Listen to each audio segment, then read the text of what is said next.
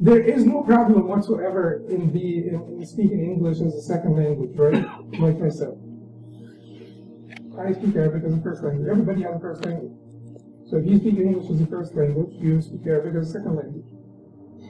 But when you feel a little bit of discomfort that you want to look like as if you're native, and then you work on improving your accent before you improve your vocabulary, or you try to improve your vocabulary before you improve your grammar, the structure of the sentence itself.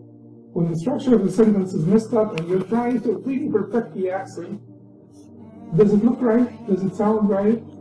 It doesn't. And people will actually not be impressed, the least is said. That is also the case with wara.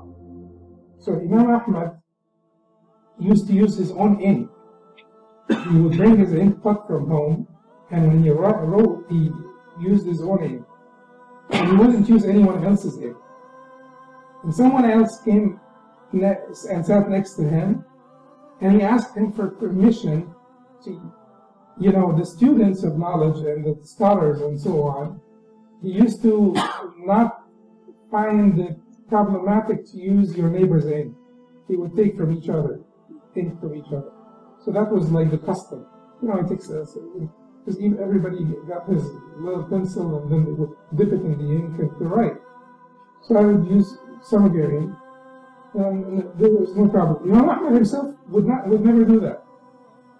But out of wara. So someone sat next to him, and then he asked him permission for using his ink. So Imam Ahmad said to him, لم يبلغ ورعي ولا ورعك ذا أو ليس ورعي ولا ورعك بذا. Go ahead. My wara and your wara is not at that level. Certainly Imam Ahmad tried to be humble because his wara was at that level.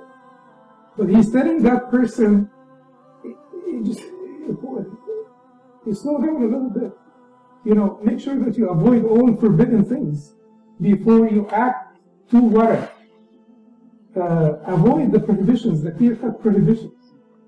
So build from the bottom up, not from the top down. Don't try to perfect, your look, your attitude, this, to act like someone from, the 2nd century. You act with humbleness and attitude and walk like Ahmad ibn Hanbal or speak like him or something of that nature.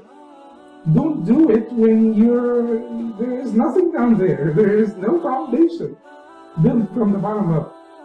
Put the foundation and work on the flights one by one. First, second, third.